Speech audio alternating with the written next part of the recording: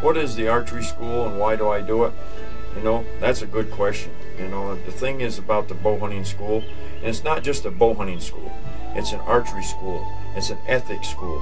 It's learning how to go on different trips. It's learning how to survive out in the field. It's learning how to pack for a hunt. It's a lifelong lesson. I wasn't born a bow hunter. I learned this the hard way.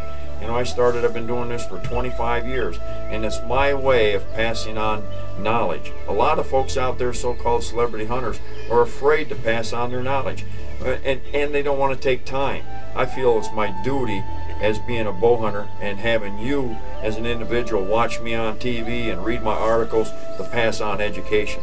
And that's why we do it, is to pass on education. When I'm dead and gone, hopefully one of you will pick up where Bob Folkrod left off, and you will continue to pass on the education, and the right education. Bow hunting the right way, ethics the right way, and most of all, having fun.